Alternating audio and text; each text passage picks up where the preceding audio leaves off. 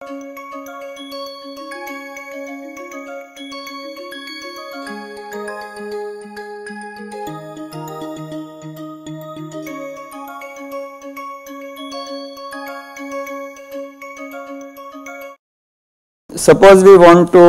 we start with the simplest thing possible, which is try to calculate the kernel for a free particle.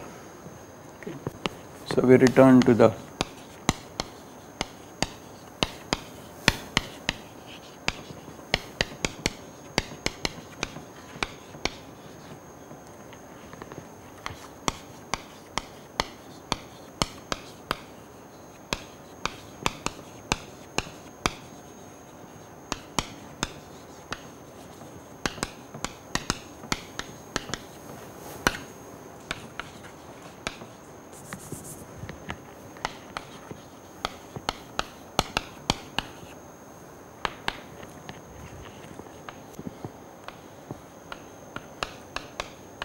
sorry, these notes are written in terms of classical mechanics terminology Q rather than X.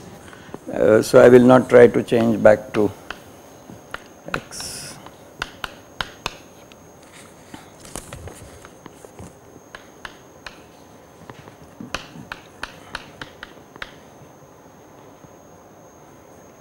So we had this PQ dot minus H, but what I am going to do now is to write the Lagrangian version of the thing directly.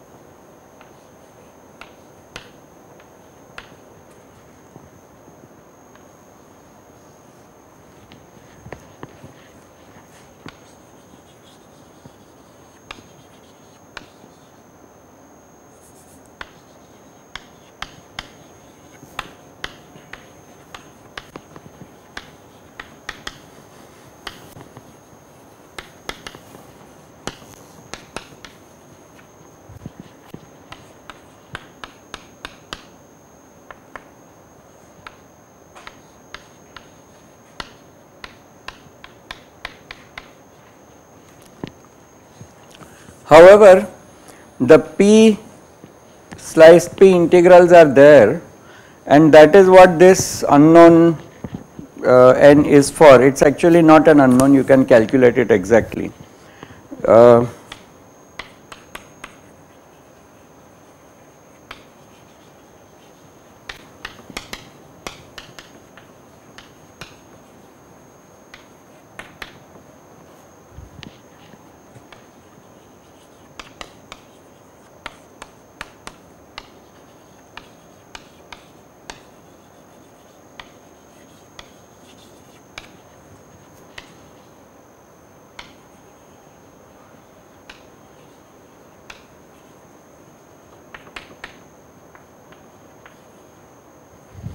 So exercise, calculate n.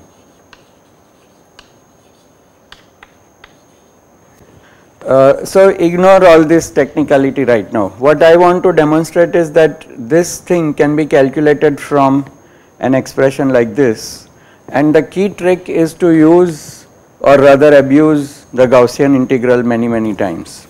So and note that this is equal to I over h cross 1/2 m velocity square, which would have dt square, but there is integral dt, so that cancels one delta t.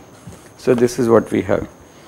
Now what we are going to do is this looks somewhat easy to do, because instead of q I should use differences of q, then it is just of a Gaussian form, right? It is exponent d, say suppose it is qj plus 1 minus qj as the integration variable, then it is integral dy e raised to y. So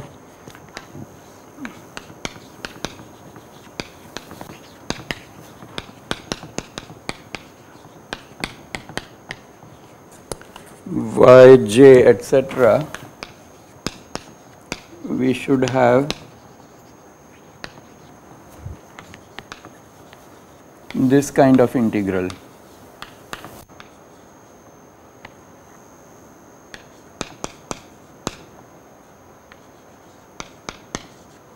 Yj square times half m.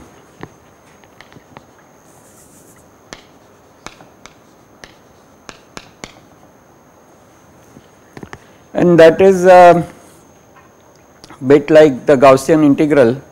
If between friends we imagine that I is actually a minus sign. Okay. So we say that, oh, that is minus sign times a minus I. So I will treat the minus I as some constant, okay, and just do a Gaussian integral. So if we do this Gaussian integral, what answer do we get? So let us do this, right? You understand? We agree that that is what will come out of this. We just have a product of these, lots of these. So let us do this elementary Gaussian. So recall that we have e raised to, yeah, so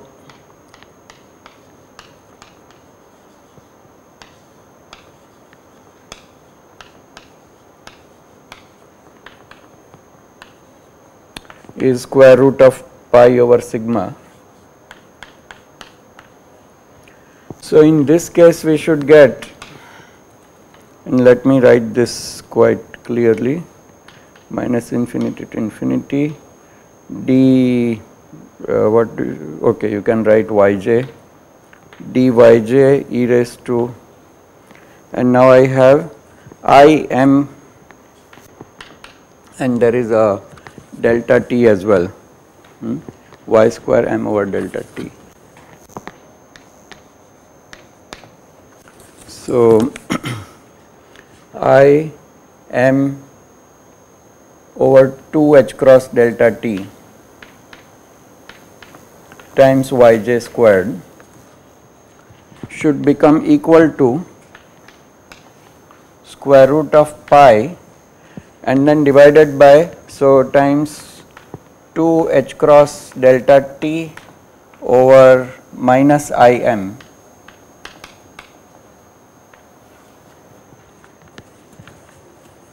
So that is what we use as the basic tool, and there is, yeah, so if there is Tj, then you put Tj. It's okay. So we go here and do this, but there is one minor technical problem which turns out later to be interesting. It is that the number of differences is one larger than the number of integration variables, right? Because you have from 0 to n. So if I have 3 differences, but then there are 4 points. In other words, this integration goes over only one, this and this, but then there are 3 differences. So there, and also, I'm sorry to say, yes, so there is also qj plus 1. So this is actually, right. So this is actually n plus 1. So if this is I and this is f, then it is 1 to n in between. That's right. So the number of slices and the I and f are fixed. So the number of intervals is one more than the number of integration variables. So 0 becomes qi, and you go up to n, then you get qn plus 1. So you will get the, right. So 0 is equal to same as qi, which is, so I should probably be writing, yeah, because of that, yes, okay. So that is actually not an integration variable, but in summation you have to put it because otherwise you will not get the thing. So what we do is that we introduce one more auxiliary y. So the first one will be, so we define like this. yj is equal to qj plus 1 minus qj, so there will be a y0, and we put a delta function to show that that extra one is actually not genuine. So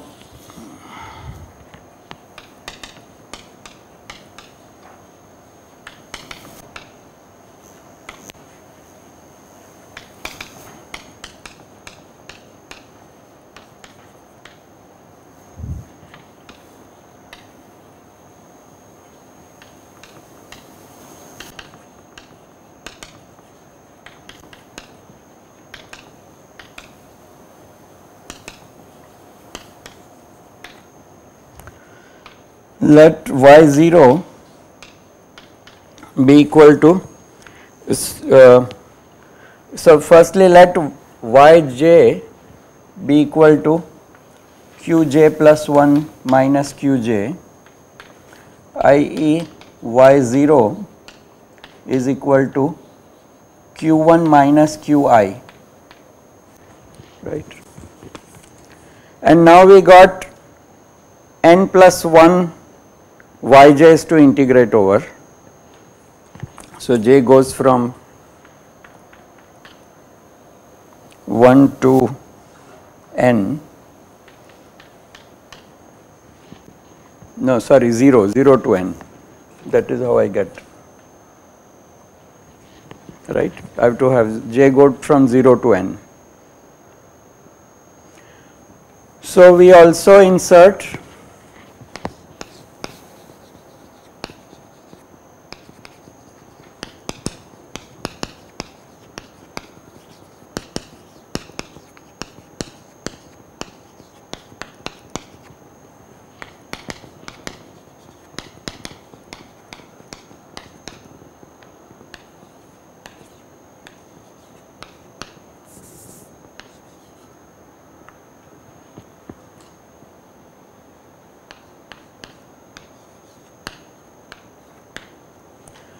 and how are the constraint?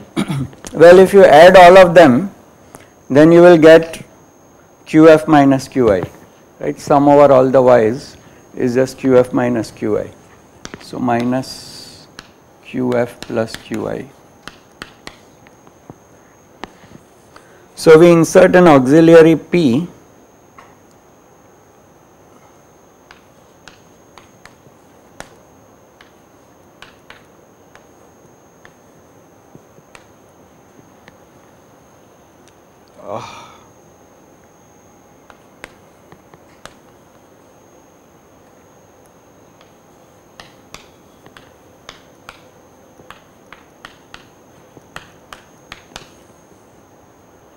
and this we write as equal to, the delta function we write as an exponential representation.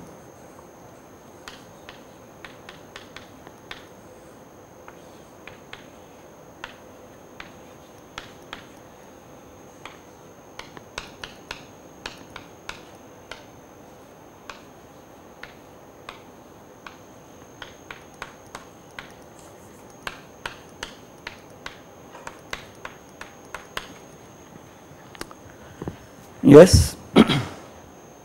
So for the delta function, we simply wrote the well-known formula, well-known representation.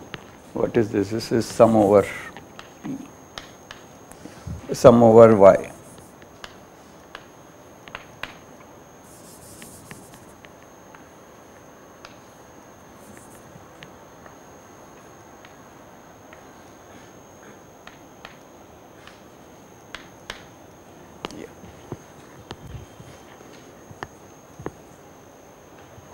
Good. And we inserted a gratuitous 1 over h cross and divided by 2 pi h cross, so that we match up with all the other h crosses that are occurring here. So this has to be inserted, and once we do this we get this.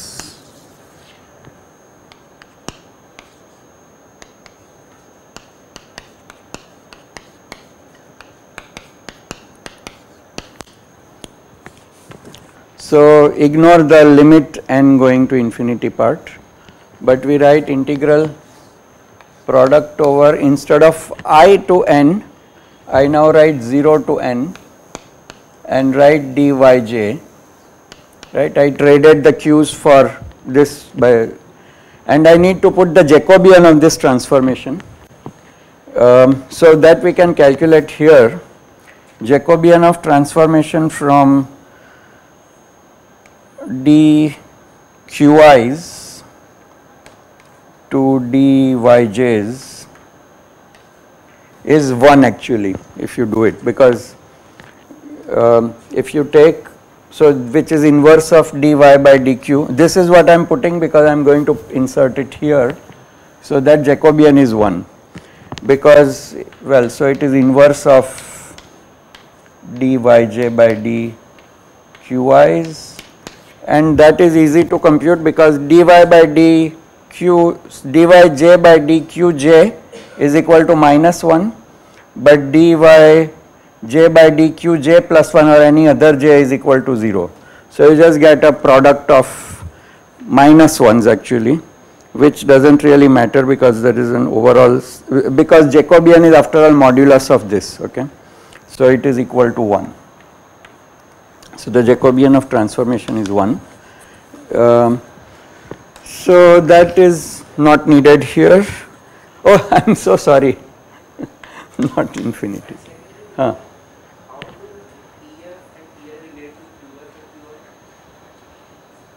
Very good. Thank you.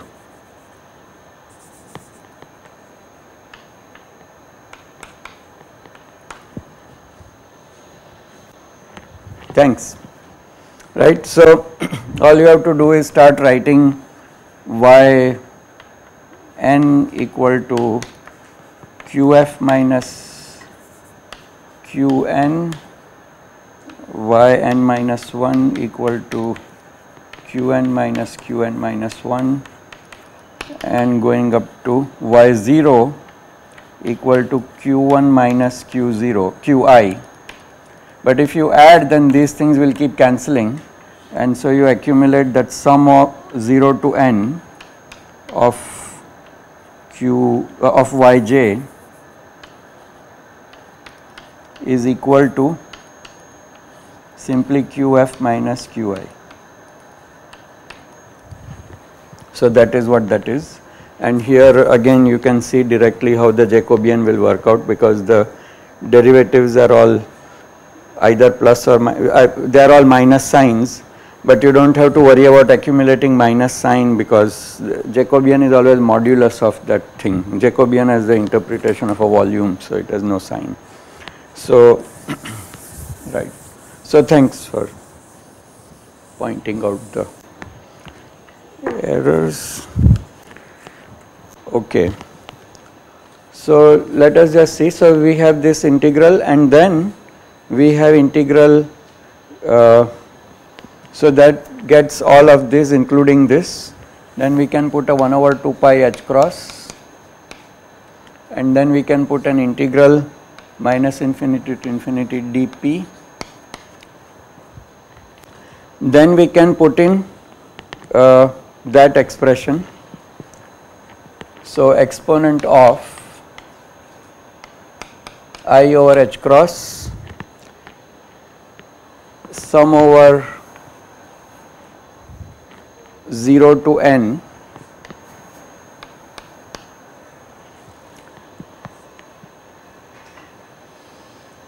so in this sum over 0 to n I will try to include this piece as well. So we put 0 to n m over 2 and 1 over delta tj's, which is just tj plus 1 minus it's difference of the successive time values times yj squared, and in this summation we also have pyj,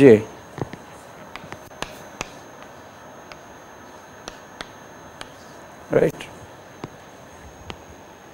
And finally, outside the summation, we have I over H cross P times QF minus QF plus QI.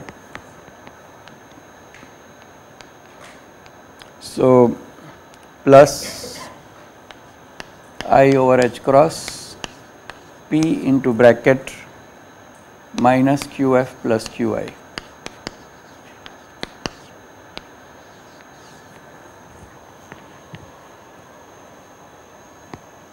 So, this IPQF minus QI can all come out. So, we can write it as 1 over 2 pi H cross, and we have forgot the big N outside, an unknown N is lurking there, but not to worry about it.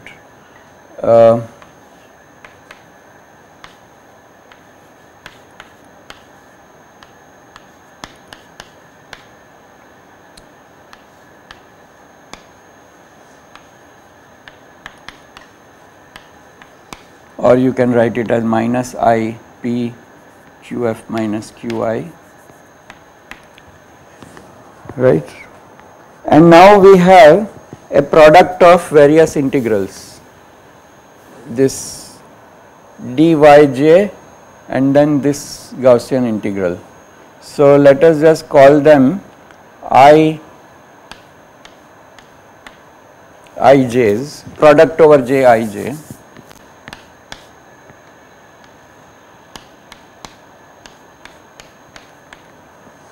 And ij is equal to integral minus infinity to infinity dyj x I over H cross, and we need to write only one j term. So, into m over 2 1 over delta Tj yj squared plus pyj.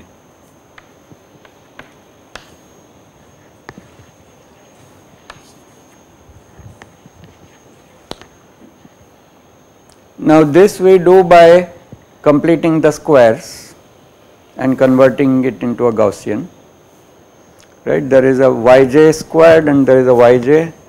So yes, now to do this we need to add and subtract.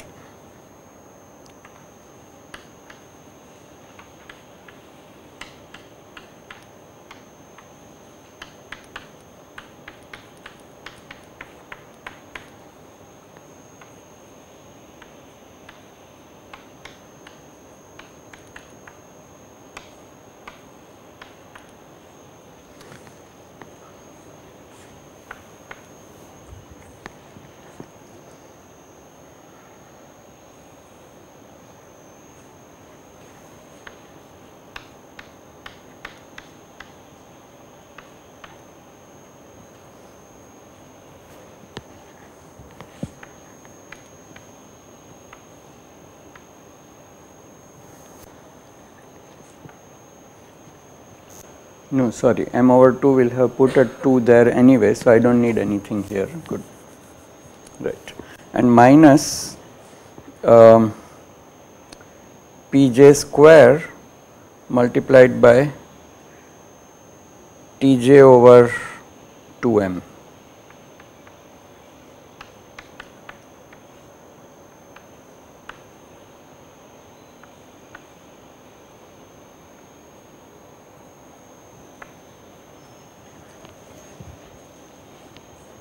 So now what we have to do is to shift in this integral, we have to shift the yj by this amount, which is some constant, but the integration range is minus infinity to infinity, so it doesn't matter. And we get a Gaussian with this as the 1 over sigma squared. We had written somewhere, yeah, sorry, equal to sigma, we put sigma x squared, yes. So if there is sigma here, 1 over square root sigma occurs. So here this is what is sigma. So 1 over square root of that will occur, and this will just come out because it is not in the integration. So ij is therefore equal to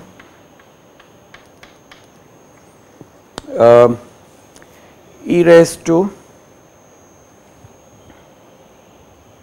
just the minus p squared tj delta tj over 2m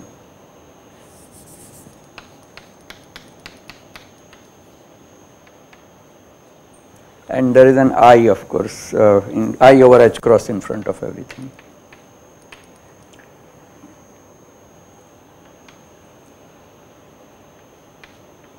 Pj squared over 2m, p squared over 2m, we like that expression because it looks familiar, minus I over 2p squared over 2m times delta tj and times square root of a pi factor, and this is the sigma squared, so 1 over that, so 2 delta t over, and then there is the I h cross multiplying it, so h cross over, and we have to put a minus I,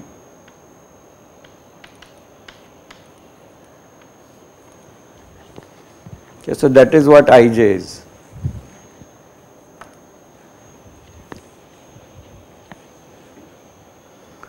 Now we don't have to be frightened by all this because all this masala will cancel that n in front.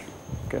So if you do the p integral in the exercise correctly, then you will exactly cancel this strange accumulating factors. You remember that this is going to get a product, an infinite product of delta tj's in the limit that n is going to infinity, but it's all okay because it's just an overall factor, and actually you will find that if you have done the exercise correctly, that the first p integration generates exactly these things and they just all cancel. Okay. But we are left now with a nice piece e raised to minus I over h cross p squared by 2m times a delta tj in the numerator, and then there is a product of these, so there is a summation in the, so it will just become Tf minus Ti. Okay. And so the answer is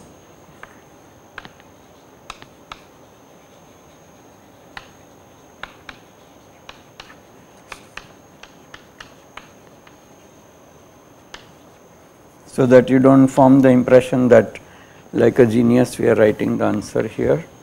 It is equal to n times this product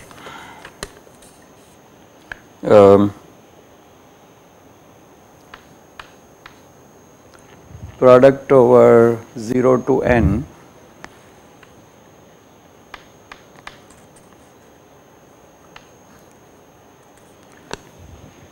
two pi h cross delta tj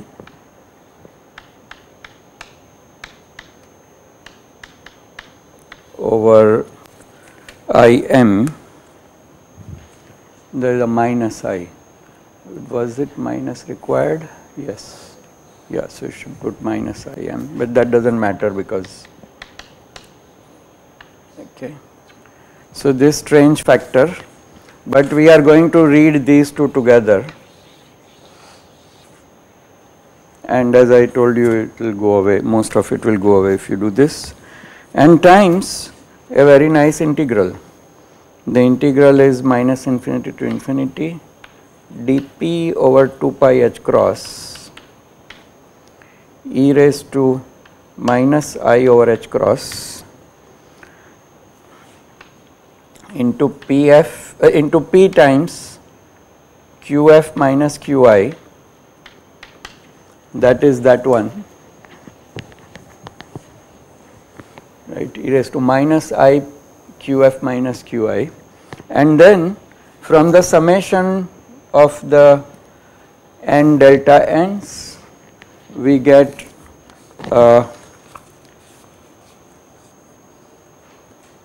plus p squared by 2m.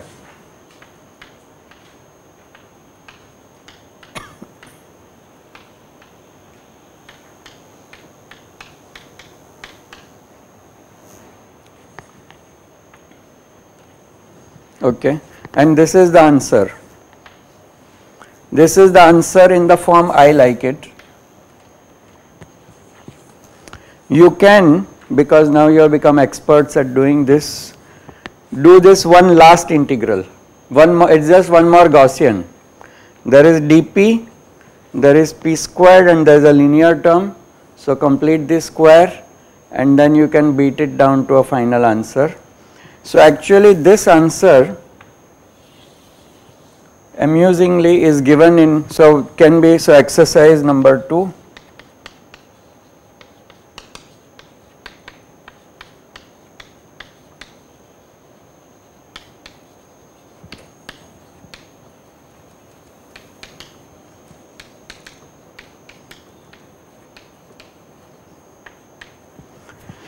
This part, as I am telling you, will become 1 if you do exercise number 1. So if you do this exercise number 2, you will find an answer which is given in Schiff's book as an exercise, okay, but not through path integral.